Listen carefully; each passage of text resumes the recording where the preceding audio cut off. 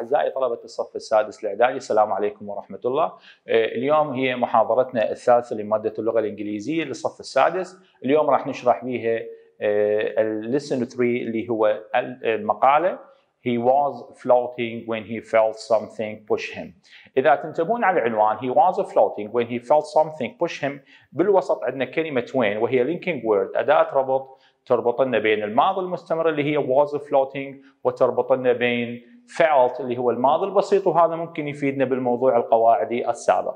قبل ما نشرح المقالة ونتطرق إلى شنو فكرتها وعن شنو تتكلم، عندنا بعض الكلمات بالنسبة للطالب راح تكون ربما جديدة عليه أو تفيده. أول كلمة هي calm morning. كلمة calm morning معناتها صباح هادئ. أيضا عندنا كلمة tourist. عزيزي الطالب اكو فرق بين كلمة tourist و terrorist.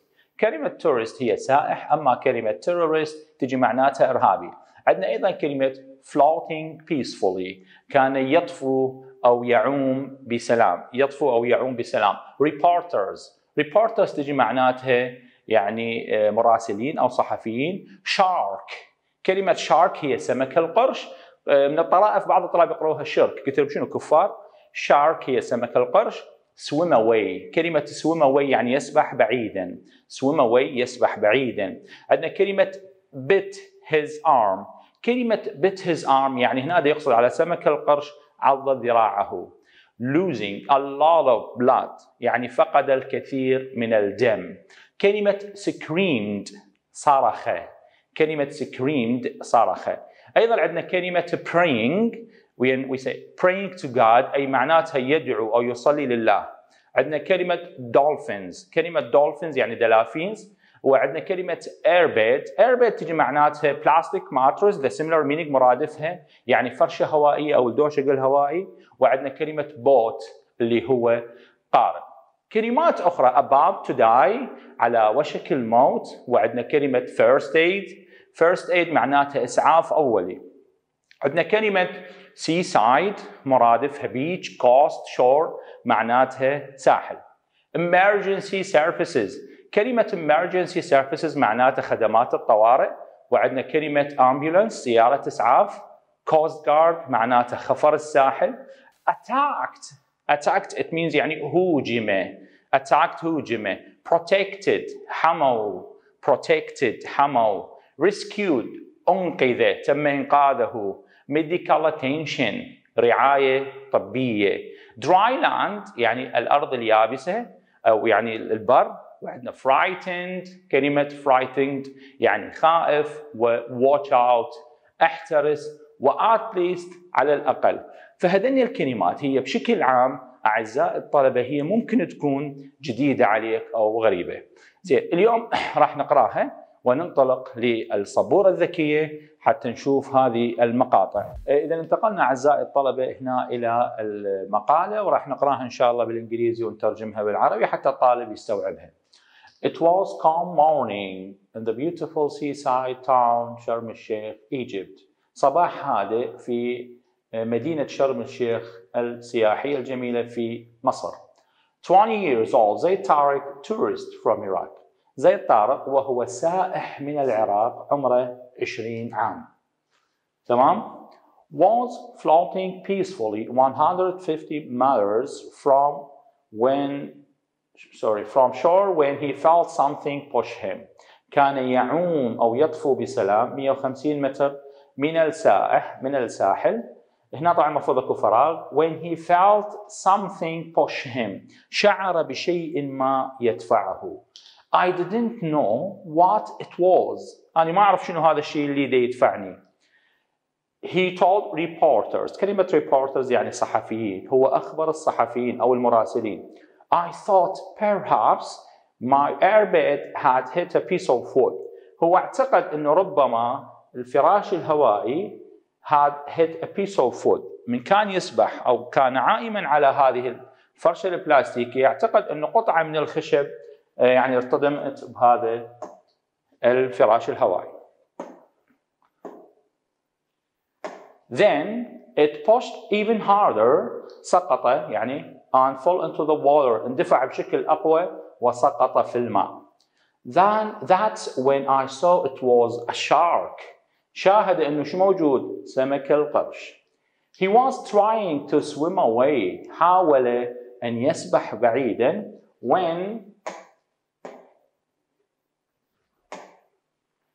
when the shark bit his arm. سمك القرش عض ذراعه. Tariq, who was losing a lot of blood, اللي هو فقد الكثير من الدم, thought he was about to die. اعتقد انه شبيه راح يموت. Screamed as loud as he could. صرخ بصوت عالي جدا بكل ما يستطيع من قوة. I was praying to God. كان يدعو لله to save me. لإنقاذه.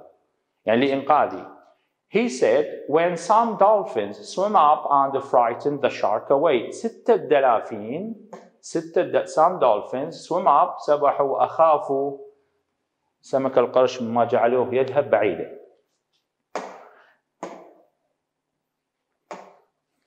There was at least 6 of them. ميزوا هنا at least على الأقل. كلمة at last أخيرا، لكن هنا at least على الأقل.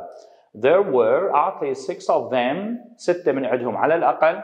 And they made a circle. سووا دائرة أو حلقة. Around me. حولي. The shark couldn't get near me. سمك القرش لم يستطيع الاقتراب من عندي. Coast Guard جميل العلوي heard Tariq's screams. خفر الساحل جميل العلوي heard Tariq's screams. سمع صراخ طارق. And rescued him by boat. أنقذه عن طريق القارب. While he was giving Tariq first aid on the boat, بينما كان يعطي طارق الإسعاف الأولي على القارب, his partner يعني شريكه أحمد المصري called اتصل the emergency services. اتصل بخدمة الطوارئ أو خدمات الطوارئ. An ambulance was waiting for Tariq on the shore. كانت هناك سيارة إسعاف تنتظر طارق على الساحل. قلنا كلمة shore هي مرادفها seaside, beach, coast. Okay? And he was immediately taken to the hospital at شرم الشيخ. فيعني حالا تم أخذه إلى المستشفى في شرم الشيخ.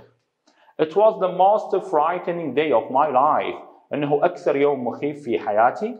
Tariq told reporters from his hospital's bed. أخبر الصحفيين من خلال الفراش أو السرير بالمستشفى that shark wanted to have me for breakfast. إنه سمك القرش أراد أن يتناولني كوجبة إفطار but dolphins saved me thank God. لكن الدلافين أنقذتني شكرا لله. إذا هاي صار عندنا فكرة عن القطعة وترجمناها. شوفوا هذا التمرين أعزائي الطلبة هو كلش مهم، رجاء ننتبه له. ممكن يجينا على شكل اختيارات مثل ما جاينا، وممكن ينطينا على أنه نكمله على شكل فراغات. Read the article on page 8 of the student book. يعني اقرأ هذه المقالة في كتاب الطالب صفحة 8. Then circle the correct answer. نختار الجواب الصحيح. For example, Tariq, زي Tariq was, what do you think? bad swimmer. هل هو سباح سيء؟ On a holiday, في رحلة، في عطلة، في إجازة. Working in Egypt, يعمل في مصر. الجواب الصحيح طبعا هو B. كان زي طارق في عطلة. When he يقصد الهي زي طارق.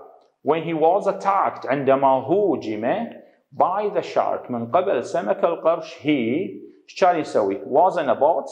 هل هو كان في القارب؟ hit it with a piece of wood.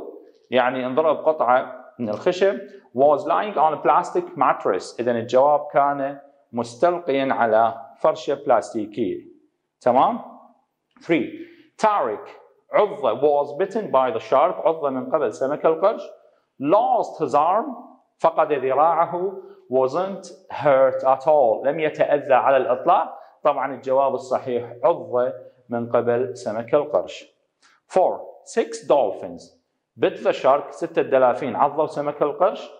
made a lot of noise. سووا الكثير من الضوضاء. protected Tariq. حموا طارق. طبعا الجواب الصحيح هم حموا طارق. تمام؟ إذن حموا طارق. 6 دلافين حموا طارق. Number 5. Tariq was rescued. أنقذ. هل هو أنقذ بحرا، جوا، أو من قبل طفلين؟ هاي جتي في أحد الأدوار. الرابعة أيضا جتي في أحد الأدوار. طبعا الجواب إنه يعني أنقذ rescued by sea بحرا. بعض الطلاب إيش عبالهم by 2 children. يقول أستاذ مو جميل العلوي وأحمد المصري ما من الممكن إنه يكون يعني هو السي. طفلين هم خفر السواحل فما من الممكن، فالجواب أنقذ بحرا. Number 6. When he got back to dry land عندما أرجع إلى الأرض اليابسة أي البر he was taken أخذ ليش؟ straight back to his hotel رجعوه مباشرة للمستشفى back to Iraq رجعوه للعراق to get to medical attention ليحصل على رعاية طبية. رجاء النقطة الثانية تحديدا والنقطة الرابعة والنقطة السادسة number 2 4 6 ممكن يجيب لنا إياها إنه إحنا نكمل الفراغ، فهذين النقاط اللي أشرناهن لازم إحنا حافظين اختياراتن. هذا التمرين كلش مهم. راح نروح إلى هذا التمرين الآخر اللي هو منطينا إياه بالكتاب. هذا التمرين هو يريد من عندنا ينطينا السؤال الجواب وإحنا ننطي السؤال. يعني مثلا he was swimming when he saw it كان يسبح عندما شاهده. شنو السؤال؟ what was it Tariq doing when he felt something push him. هاي الفقرة ما يجيبها بالوزاري. هاي الأسئلة أنا نفسها منطيها بالأسئلة مال القطع اللي راح نقراها هسه. فعندنا الشغلة المهمة هاي أسئلة القطع question and answer، راح نقرأ كل سؤال ونجاوب عليه. Who was Said Tariq? How old was؟ يعني من هو زيد طارق وش قد عمره؟ He was an Iraqi tourist and he was 20 years old. هو سائح عمره 20 سنة. Number 2. Where was Zaid Tariq staying؟ يعني هذا ممكن سؤال or spending the holiday. كلمة staying يعني أين أقيم؟ يعني وين يقيم؟ أو أين قضى العطلة؟ إما أو يعني ما يجيب لنا هاي وهاي، يعني هذا سؤالين بسؤال واحد. ممكن أقول when was Zaid Tariq staying؟ ممكن أقول when was Zaid Tariq spending the holiday؟ إذا أين قضى العطلة؟ الجواب he was on a holiday in شرم الشيخ Egypt. كان في إجازة أو في عطلة شرم الشيخ مدينة شرم الشيخ بمصر. 3. How far was he floating from the shore؟ كم المسافة كان يعوم من الساحل؟ He was floating peacefully 150 meters from the shore. كان يعني عائما 150 متر عن الساحل. Number 4. What was he doing when he felt something push him؟ ماذا كان يفعل عندما شعر بشيء ما يدفعه؟ Or we have another question here. We have two questions, the same answer. What was he doing when he attacked by the shark؟ ماذا كان يفعل عندما هوجم من قبل سمك القرش؟ إذن سؤالين أي واحد يجيهم جوابهن واحد. He was floating peacefully on plastic mattress. كان يعوم بسلام على فرشة بلاستيكية. وكلمة plastic mattress ممكن نعوضها بكلمة air bed. air bed اللي هو فراش هوائي مرادفها الهاي. تمام. Number 5. What did he feel while he was floating and what did he think؟ ماذا كان يشعر عندما كان يعوم وماذا اعتقده؟ He felt something pushed him and he thought يعني شعر بشيء ما يدفعه and he thought that perhaps his airbed hit a piece of wood. اعتقد انه ربما الفراشه الهوائي انضرب بقطعه من الخشب. Number 6. When did he realize it was a shark؟ متى ميز انه هو سمك القرش؟ When it pushed him even harder and fell into the water. عندما اندفع بشكل اقوى وسقط بالماء. What happened to Zaid Tariq؟ or another question سؤالين ماذا حصل لزيد طارق؟ سؤال آخر what did the shark do to Tariq؟ ماذا فعل سمك القرش؟ الجواب للسؤالين the shark bit his arm. عض ذراعه. سمك القرش عض ذراعه. نكمل الأسئلة. What was Tariq trying when the shark bit his arm؟ ماذا كان زيد طارق؟ مرات خاف بالأسئلة، مرات نقول زيد، مرات نقول Tariq، مرات نقول زيد طارق نفس الشيء. What was Zaid trying when the shark bit his arm؟ ماذا كان يحاول أن يفعل عندما سمك القرش عض ذراعه؟ Or another question. What was Tariq trying to do and what happened then؟ هنا كان يعني ماذا كان زيد طارق يحاول أن يفعل وماذا حصل بعد ذلك؟ الجواب he was trying to swim away. حاول أن يسبح بعيدا when the shark bit his arm. عندما سمك القرش عض ذراعه. Number 9. Why was Tariq screaming or why was Tariq praying to God؟ لماذا يصلي؟ يصلي يقصد به هنا يدعو. لماذا يدعو لله؟ وهنا ليش بدأ يصرخ؟ هنا شوفوا طلاب كلمة to save خلي تكون بين قوسين.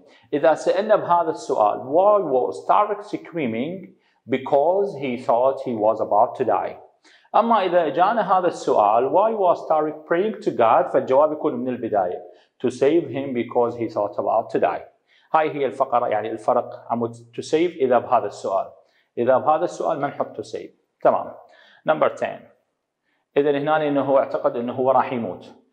نمبر 10 why did he think he was about to die؟ ليش اعتقد إنه هو راح يموت؟ هاي يعني السؤال فريته بالعكس because he was losing a lot of blood، لأنه خسر أو فقد الكثير من الدم.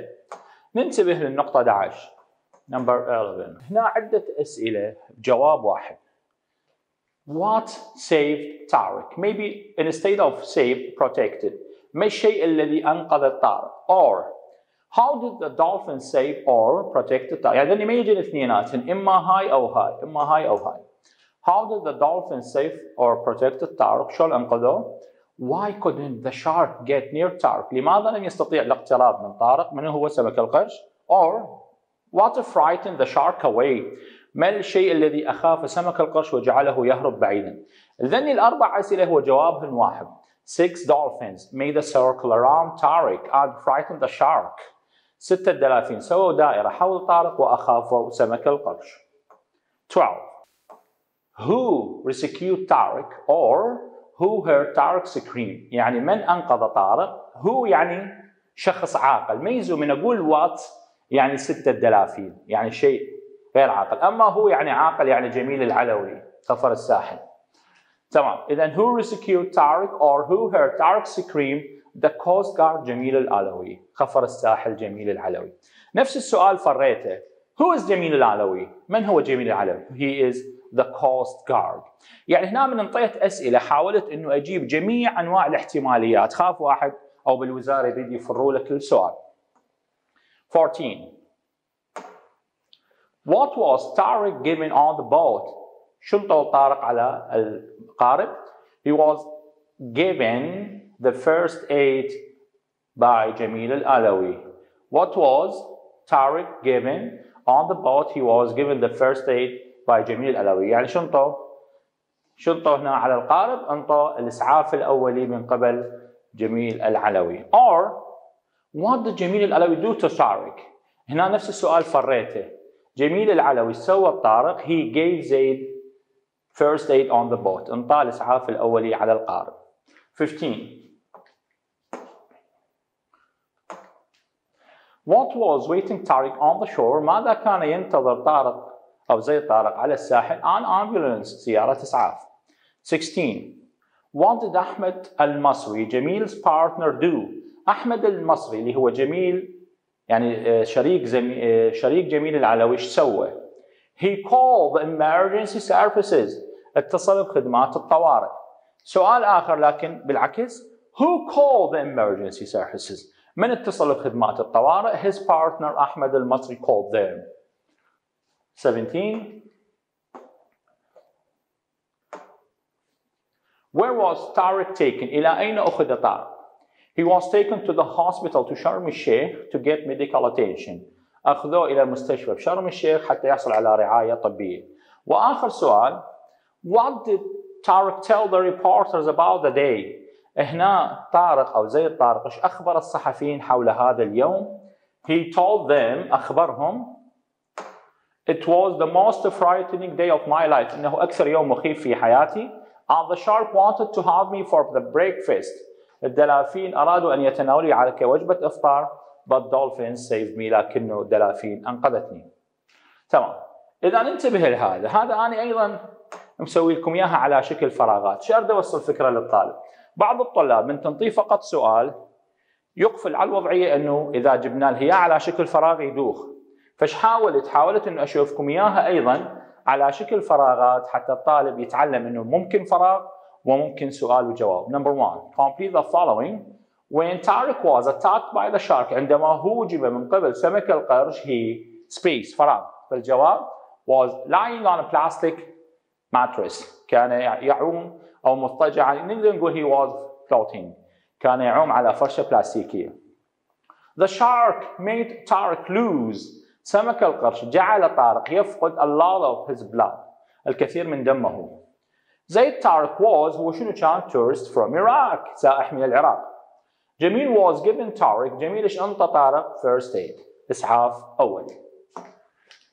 اليوم راح نروح الى اول المواضيع القواعديه وهي the difference between adjective ending with ed and adjective ending with ing. إذن بذاك الموضوع انتهت عندنا قطعة سمك القرش. اليوم راح نتطرق إلى موضوع قواعدي آخر. اليوم راح نتطرق إلى موضوع قواعدي آخر اللي هو صفات تنتهي ب ing وصفات تنتهي ب ed. بعض الطلاب يعني عبالة أنه كل ed هو ماضي وكل ing هو ماضي مستمر. هنا اليوم راح نشوف صفات تنتهي ب ed وصفات تنتهي ب ing. هذا الموضوع راح اشرحه بطريقتين. الطريقه الاولى depend on meaning، نعتمد به على المعنى. الطريقه الثانيه راح ننتقل بها للصبوره الاعتياديه ونبين قواعديا. فاكرر هذا الموضوع راح اشرحه شرحين نفس الفكره. الشرح الاول راح يكون اذا الطالب يقول استاذ انا المعنى مالتي قوي فراح نعتمد من خلاله على المعنى. والفقره الثانيه واحد يقول استاذ انا المعنى مالتي مو قوي فراح نعطيك بعض الفعاليات او بعض الفقرات تعتمد من خلالها في حل هذا الموضوع. So today we have adjective ending ing or ed. بعض الصفات اللي تنتهي ب ing والصفات اللي تنتهي ب ed. For example, interested, interesting, bored, boring, surprised, surprising, puzzle, puzzling, etc. صفات تنتهي ب ing وصفات تنتهي ب ed. بداية لا تنسون depend on meaning راح اشرح المعنى. Adjective ending with ed describe person who has the feeling.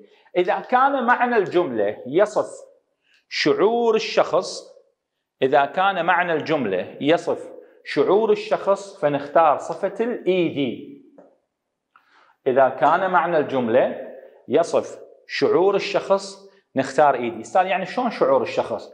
يعني مثلا شعوري، شعورها، شعورهم، شعورنا. شعور استاذ يعني شنو؟ مثلا هو يشعر بالملل bored، هو سعيد مثلا يعني متحمس، فرحان، حزين، كل شعور الشخص، متفاجئ. فإذا كان معنى الجملة يشير إلى شعور الشخص فنختار ed. وعلى الأغلب إذا لقينا كلمة feel يشعر أو الماضي مالتها felt فرأسا نقدر نختار ed. ليش؟ لأنه كلمة feel وfelt هو نختار يعني وصف شعور فإيدي. على فكرة أنه بعض الحيوانات ممكن أن تشعر، يعني الكلب ممكن يخاف، الكلب ممكن أن يخاف، تمام؟ فإذا شعور الشخص وبعض الحيوانات. زين، إذا شعور شخص ed. أما ing describe the thing or person، تصف الشيء أو الشخص that makes up that feeling، الشخص الذي كون هذا الشعور. يعني وصف شعور ed الشخص أو الشيء المكون لهذا الشيء أو المسبب نختار ing. وهذا الحكي راح نشوفه من خلال هذه الصور. شوفوا هنا عندنا أعزائي الطلبة she is frightened and snake is frightening. هنا من دا أوصف شعورها she is frightened أي إنه شعورها إنه هي خائفة. أما الشيء المسبب snake is frightening، الحية هي الشيء المسبب للخوف. فوصف شعور ed، الشيء المسبب ing. she is frightened، snake is frightening. مثال آخر Tom is boring teacher. هنا توم هو الشيء المسبب للملل، مو هو توم ممل. Tom is boring teacher فاختارينا ing. They are bored يقصد بهم الطلاب. They are bored إنهم الطلاب يشعرون بالملل. فوصف شعورهم ed، الشخص المسبب ing. مثال آخر Bath is relaxing، الحمام هو الشيء المسبب للاسترخاء. I am so relaxed، أني كلش مسترخي. إذن شعوري. أكرر وصف شعور نختار ed، يعني شعور الشخص أو بعض الحيوانات. وصف الشيء أو الشخص المسبب ing. خلينا نشوف بعض الأمثلة. هاي بعدنا بدنا نحكي على المعنى. I read a very interesting or interested article in the newspaper today. أنا قرأت مقالة ممتعة. مو هي المقالة اللي تشعر. فوصف يعني الشيء المسبب، مو وصف شعور. تمام؟ ندى has been running 3 hours. تركض 3 ساعات and now she is exhausted. إنها منهمكة تعبانة. وصف شعورها. Are you getting excited about your holiday? أنت متحمس. ده يحكي عليه شعوره. She was bored. هي تشعر بالملل.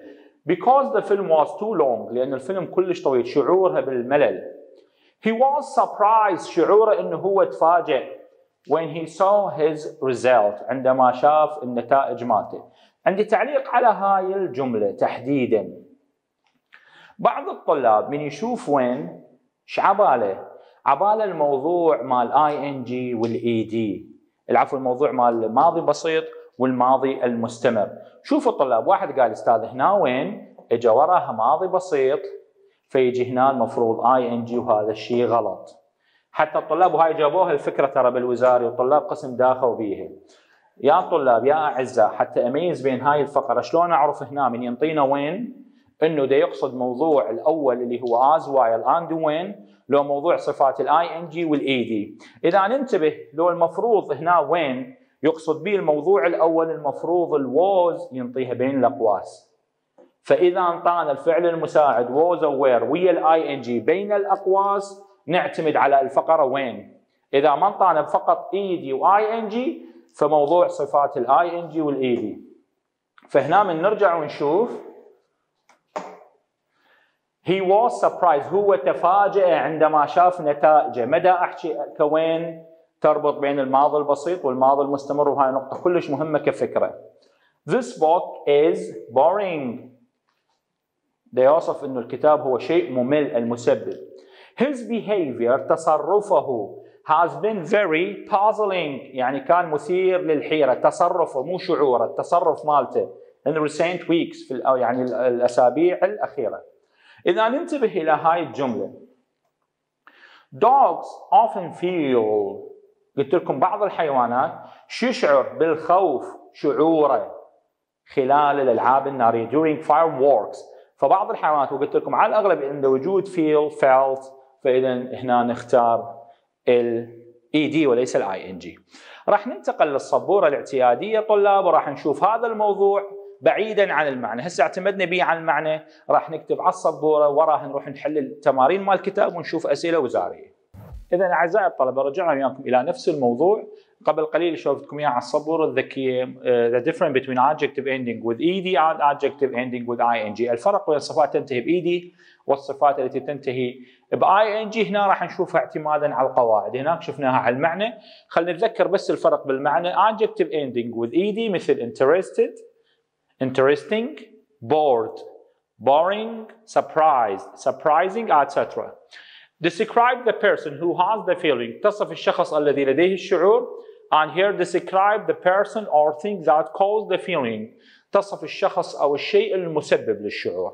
وقلنا نعتمد بها من خلال المعنى. وصف شعور ايدي، وصف شخص او شيء المسبب للشعور اي ان جي.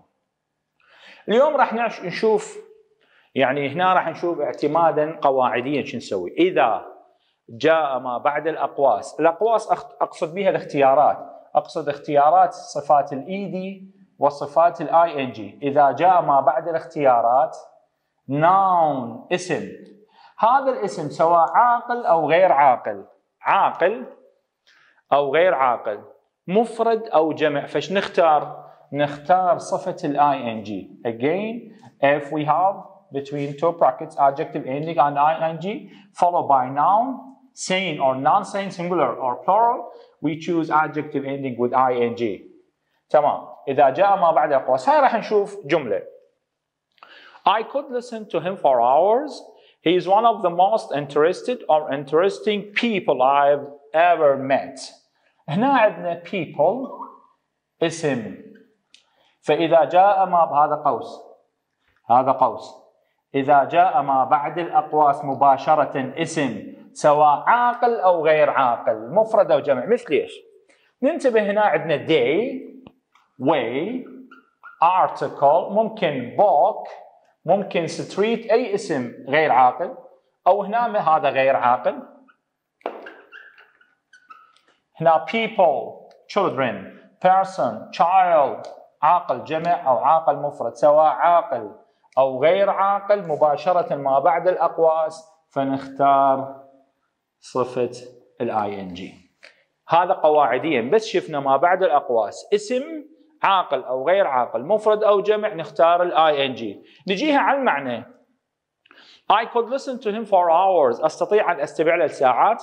He is one of the most interesting people. هو أحد الناس الممتعين. هو الشيء المسبب للمتعة I've ever met اللي قابلته. مثال آخر. The plane began to move in rather alarmed or alarming way. إذا نشوف هنا way هو اسم غير عاقل. هنا اسم كان عاقل، هنا اسم غير عاقل، فما طول اسم مباشرة فنختار ing بعيدا عن المعنى. اسم ما بعد الأقواس اسم سواء عاقل أو غير عاقل مفرد أو جمع نختار ing. نشوف معنى الجملة. الطائرة بدأت تتحرك في طريق مثير للقلق. طريق مثير للقلق. اسم نختار ing. ملاحظة أخرى، إذا لم يأتي بعد الأقواس، لم يأتي اسم وإنما جاء حرف جر preposition أداة ربط linking word أو كلمة because، بعد هنا حروف جر مثل in، on، about، when، ففي هذه الحالة ايش نختار؟ نعتمد على الاسم قبل الاختيارات. نعتمد على الاسم قبل الاختيارات. فإذا كان عاقل نختار ed، وإذا كان غير عاقل نختار ing. خلينا نشوف هذا الحكي. My sister is so we have exciting or exciting because she is going on a holiday tomorrow. هل إنه because اسم؟ لا. فإذا ما إجا مباشرة اسم نرجع على ما قبل الاختيارات. My sister يعتبر عاقل أو غير عاقل؟ يعتبر عاقل. فبما إنه عاقل فنختار ed. إن أختي بشوف المعنى. أختي جدا متحمسة لأنها راح تذهب في عطلة غدا. تمام؟ فاختارينا الايدي لأنه عاقل. فعند عدم وجود اسم، إذا لم يأتي يعني عدم وجود اسم، ممكن because، ممكن حروف جر، ممكن وين، فنرجع بالبداية. فإذا كان عاقل ايدي، غير عاقل ing. خلينا نشوف مثال آخر. This instructions يعني هاي التعليمات غير عاقل.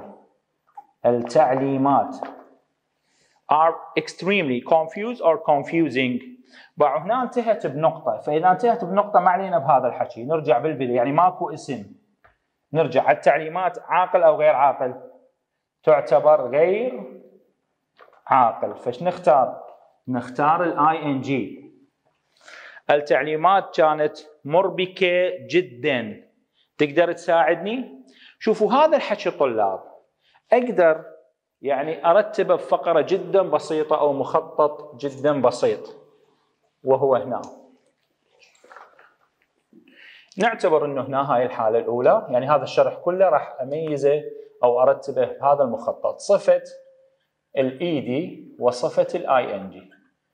عند وجود اسم عاقل أو غير عاقل ايش نختار؟ نختار ing.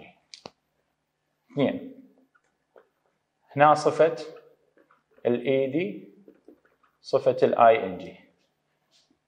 عدم وجود اسم، فإذا كان هنا عاقل نختار ed، غير عاقل نختار ing. تمام؟ هذا المخطط. عند وجود اسم فدائما ايش نختار؟ ing. عند عدم وجود اسم نرجع بالبداية، فإذا كان الاسم عاقل نختار ed، الاسم غير عاقل نختار ing. إذا هذا هو الزبدة مال هذا الموضوع.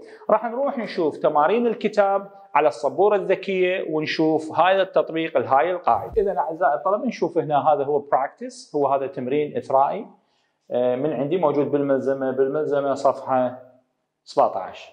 راح نجرب بعض الجمل وبعدين نروح على تمارين الكتاب. إذا number 1 I was very bored or boring. أول شيء نشوف هذا اسم لا، فعند عدم وجود اسم نشوف بالبداية هل عنده يحكي على شيء عاقل أو غير عاقل. بما أنه عاقل فإيدي. He was surprised or surprising to see Helen. She told him she was going to Australia. So if you focus here we don't have noun، ما عندنا اسم فاختارينا إيدي لأنه عاقل. تمام؟ نشوف هنا قبل شوي حلينا المثال. مثال آخر مثلا are you interested or interesting. بما أنه هنا مو اسم فبما أنه عاقل فيحكي على إيدي. هاي جملة أخرى we were all confused or confusing. بما أنه هنا مو اسم فهنا we were عاقل فاختارينا confused. خلينا نشوف أمثلة أخرى. طلاب هاي إذا تقدرون تجربوها موجود بالملزمة صفحة 17 والحل مالتها أخاف واحد يريد يشيك موجود بنهاية اليونت. أمثلة أخرى Susan for example number 9 Susan was annoyed or annoying. هنا ما عندنا اسم فبما أنه هنا عاقل annoyed. تمام. والله نشوف النقطة الثامنة بها فتفيكة صغيرة. مثلا I think that rainy days and winter are depressing or depressed. بعض الطلاب قال أستاذ هنا ماكو اسم بما أنه بادي ب I think فنختار إيدي وهذا الحكي مو صحيح.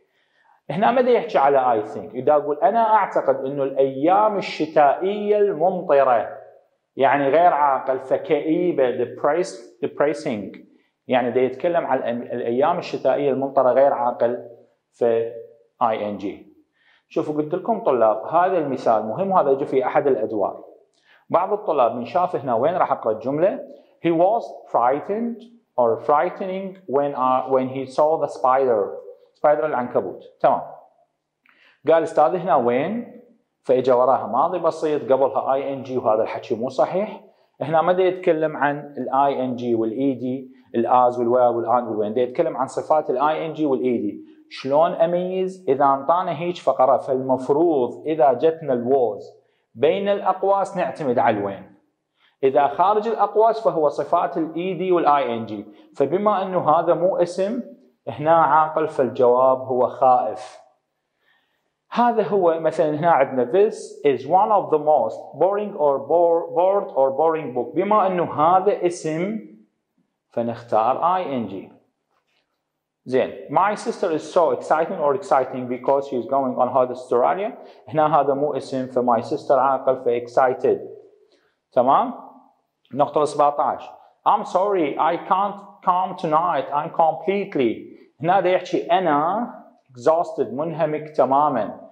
نشوف هاي الفيكة مثلا طه is because his job is. هنا نعطينا صفات ing والايدي. هل انه طه عاقل لو ما غير عاقل؟ نشوف ما بعد الفراغ مو اسم طه عاقل فاختارينا ايدي فبورد. his job وراها ماكو اسم فبما انه غير عاقل فهنا ing. هذا يعني بشكل سريع على بعض الجمل. خلينا نروح الى تمرين الكتاب اللي هو منطينا اياه. تمرين الكتاب اللي هو منطينا هو هذا طلاب. Underline the correct word. We have 5 items, 5 sentences. Number 1 هذا موجود بكتاب الطالب صفحة 8 بالactivity book. Number 1 She is not very interested or interesting in fashion. She prefers books and music. هي غير مهتمة بالموضة تفضل الكتاب والموسيقى. نشوف هنا إن هل هو اسم؟ واحد يقول أستاذ مو فاشن اسم. أنا قلت لك إذا جاء ما بعد الاختيارات مباشرة فهنا بما أنه حرف جر فنرجع بالبداية بما أنه she فinterested. إذا نجيها على المعنى هي غير مهتمة. إذا شعورها بالموضة هي غير مهتمة فهنا اختارينا ايدي قواعدين لأنه ماكو اسم بالبداية عاقل فاختارينا ايدي على المعنى أنه هي غير مهتمة فشعورها. النقطة الثانية I saw a very exciting film. بما أنه هذا فيلم يعتبر اسم فبدون الاعتماد على المعنى اختارينا ing. إذا جينا على المعنى I saw a very exciting film شفت فيلم مثير بالتلفزيون last night البارحة. إذا فيلم هو الشيء المسبب وليس الفيلم هو اللي دا يشوف. فيلم شفت أني يعني هنا مو شعوري. فيلم يعني هنا كلمة exciting مثير هو للفيلم. This book is very boring or bored. هنا ما طول انتهت بنقطة فهذا الحكي ما علينا به. This book غير عاقل فاختارينا boring. هذا الكتاب ممل. مو هو الكتاب يشعر بالملل، هو ممل. I fall asleep whenever I try to read it. أشعر بالنعاس دائما أريد أنام من أريد أقرأ. Number 4. We were very frightened or frightening when our car broke down in the desert. سيارتنا تحطمت. احنا نشعر هنا طبعا اختارين الايدي لانه شعورنا. اكرر قلت لكم هاي الجمله جدتي هنا ما اعتمدنا على الوين والاز والواير. ليش؟ لانه الوير خارج الاقواس. لو كانت داخل الاقواس كان اعتمدنا على الموضوع الاولي اللي يربط بين الماضي البسيط والماضي المستمر. هنا لا، صفات الاي ان جي والاي دي. فماكو اسم رجعنا بالبدايه. بما انه عاقل فاختارينا اي دي. كنا خائفين عندما سيارتنا تعطلت بالصحراء. واخر جمله he is a very بما انه هنا اسم interesting people هو احد الناس او الاشخاص الممتعين. he has lots of great story to tell. عنده هوايه قصص يقولها. قواعديا ماكو اسم عاقل اي دي. هنا ما طول اكو اسم اي ان جي. ماكو اسم غير عاقل اي ان جي. هنا ماكو اسم عاقل اي دي. وبما انه اكو اسم في اي ان جي. راح نروح نشوف الاسئله الوزاريه طلاب ان شلون جتنا. طلاب احنا نعرف ان السؤال الثاني هو قواعد بي اي وبي. اكرر السؤال الثاني بي اي وبي. هذا الموضوع اللي انا شرحته يجينا بالبي على شكل اختيارات فقط. يجينا بالبي على شكل اختيارات. فننتبه هنا. شوفوا هاي عليها درجتين بالوزاري. This book is very bored or boring. I fall asleep whenever I try to read it. فإذا نشوف هنا ما طول انتهت بنقطة هذا ما علينا بي. This book غير عاقل فاختارينا ing. وقبل شوية حليناها نفس الجملة. راح نروح نشوف الجملة بسنة أخرى مثلا 2017. أيضا قلت لكم هو هذا يجينا بالسؤال الثاني بي. شوفوا طلاب السؤال الثاني بي وراح ننتبه مثلا هاي النقطة الأولى.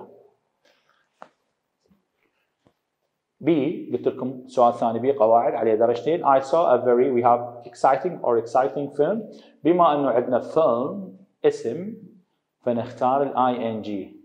أنا شاهدت فيلم مثير بالتلفاز الليلة الماضية. إذا أعزائي الطلبة انتهى موضوعنا الفرق بين صفات الاي ان جي والاي دي. إن شاء الله ألتقي بكم الدرس القادم الفرق بين صفات اللي تنتهي بفل والظروف التي تنتهي بفلي. مع السلامة.